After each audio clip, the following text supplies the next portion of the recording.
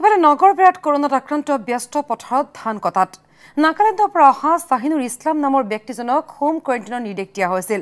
সোৱাব টেষ্টত Islam COVID-19 positive বুলি নিশ্চিত হোৱাৰ পাছত স্বাস্থ্যকৰ্মী বিচাৰি যায় তেওঁক, কিন্তু হোম কোৱাৰেণ্টাইনৰ বিপৰীতে পথাৰত ধান কাটি আছিল জামলাৰ ৰূপহাৰা গাঁৱৰ শাহিনুৰ ইছলামে। পুৱাই স্বাস্থ্য বিভাগৰ লোক গাঁওখনত উপস্থিত হোৱাৰ পিছত পলোৱাৰ চেষ্টা কৰে শাহিনুৰে। সম্প্ৰতি 108 যোগে শাহিনুৰ ইছলামক হাস্পতাললৈ নিয়াৰ ব্যৱস্থা কৰা হৈছে। স্থান নগৰবেৰাৰ এখন গাঁও। গাঁওখনত হঠাতেই সৃষ্টি হ'ল হুৱা দুৱা। গাঁৱৰ আলিবাটেৰে আহিল এজন যুৱকজন আহিছে পথাৰৰ পৰা ধান কাটি।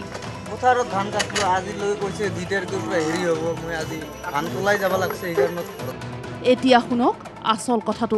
পথাৰৰ পৰা ধান কাটি অহা এই যুৱকজনক যে দেখিছে তেওঁ কোভিড-19 পজিটিভ ৰোগী। আজি পজিটিভ ওলাইছে, গম পোৱা নাই। সব টেষ্ট হোম কোৱাৰেণ্টাইনত থকাৰ পিছতো হয়, ঠিকেই শুনিছে। তেওঁৰ শৰীৰত ধৰা পৰিছে মহামাৰী কৰ'না ভাইৰাছৰ অৱস্থিতি। যেতিয়া আমি স্ক্ৰিনিং কৰিব আহোঁতে আমি যদি টেম্পাৰেচাৰটো অলপ বেছি পালোঁ তেতিয়া অলপ ডাউট হৈছে। ডাউট হোৱাৰ কাৰণে আমি সোৱাব ল'লোঁ 28 তাৰিখে। তো আজি পজিটিভ আহিল, কিন্তু আমি এতিয়া ঘৰত আহি পেচেণ্টটোক আমি সেইদিনাৰ পৰাই আমি কৈয়ে গৈছিলোঁ যেতিয়ালৈকে তোমাৰ ৰেজাল্ট নাহে, আৰু যিহেতু আমি হোম কোৱাৰেণ্টাইন কৰি গৈছোঁ, ষ্টিকাৰো মাৰি গৈছোঁ ঘৰৰ বাহিৰত, তথাপি সিহঁতে মানা নাই। আজি পেচেণ্টটো বাহিৰত মানে ইয়ে কৰিব গৈছে, খেতিত ধান কাটবা গৈছে। নাগালেণ্ডৰ পৰা কেইদিনমানৰ পূৰ্বে নিজৰ ঘৰলৈ উভতিছিল 23 বছৰীয়া শাহিনুৰ ইছলাম নামৰ এই যুৱকজন। প্ৰশাসন তথা স্বাস্থ্য বিভাগে তেওঁক দিছিল হোম কোৱাৰেণ্টাইনত থকাৰ নিৰ্দেশ। কিন্তু হোম কোৱাৰেণ্টাইনৰ সময়সীমা শেষ নহ'লেই ঘৰৰ পৰা পৰিয়ালৰ আন সদস্যসকলৰ লগত শাহিনুৰ ওলাই গ'ল পথাৰত ধান কাটিবলৈ। পথাৰত ধান কাটিব আজি লৈ কৈছে দিটাৰ পৰা হেৰি হ'ব, মই আজি ধান তোলাই যাব লাগছে এইকাৰণে ঘৰত। তেওঁ বোলে পথাৰত গৈছে ধান কাটিবলৈ। এতিয়া মানে আমাৰ অকলে গৈছে নে আৰু কোনোবা গৈছে লগত? তাৰ ঘৰৰ যিখিনি আৰু পৰিয়াল আছে, তাৰ দেউতা গৈছে, তাৰ আৰু দাদা আছে, তাৰ ভাইটি আছে, গাঁৱৰ 2-এজন হয়তো গৈছে। গাঁৱৰ 2-এজন গৈছে লগত ধান কাটিব গৈছে। আৰু আজি পুৱা শাহিনুৰ ইছলামৰ শৰীৰত কোভিড-19 পজিটিভ ধৰা পৰাৰ পিছতেই পুৱাই গাঁওখনত উপস্থিত হয় স্বাস্থ্য বিভাগ আৰু প্ৰশাসনৰ লোক। কিন্তু তেওঁলোক ঘৰত উপস্থিত হোৱাৰ সময়ত ঘৰত নাছিল শাহিনুৰ।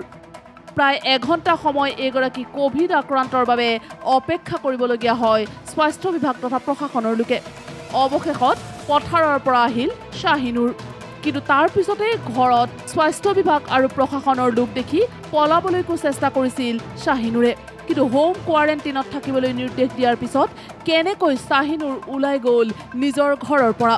শাহিনুৰৰ পৰিয়ালেও এই সন্দৰ্ভত হোৱা নাছিল সজাগ সচেতন। কেৱল শাহিনুৰ ইছলামৰ পৰিয়ালেই নহয়, তেওঁৰ ওচৰ চুবুৰীয়া কিংবা গাঁওবাসীও হোৱা নাছিল সজাগ। যি সময়ত হোম কোৱাৰেণ্টাইনত থকা লোকসকলক নজৰ দিবলৈ বাৰম্বাৰ স্বাস্থ্যমন্ত্ৰীয়ে আহ্বান জনাইছিল, সেই সময়তে ওচৰ চুবুৰীয়া তথা গাঁওবাসীয়ে তীক্ষ্ণ নজৰ নিদিয়াৰ বাবেই এনেদৰে হোম কোৱাৰেণ্টাইনত থকাৰ পৰা পথাৰলৈ ওলাই গৈছিল শাহিনুৰ।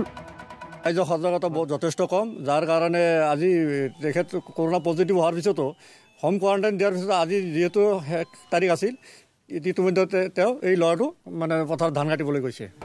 স্বাস্থ্য বিভাগে শাহিনুৰক অৱশেষত চিকিৎসালয়লৈ অনাৰ পিছত সমগ্ৰ গাঁওখন কণ্টেইনমেণ্ট জ'ন হিচাপে ঘোষণা কৰাৰ লগতে শাহিনুৰ ইছলামৰ সংস্পৰ্শলৈ অহা সকলো লোককে স্বাব পৰীক্ষাৰ বাবে লৈ যায়।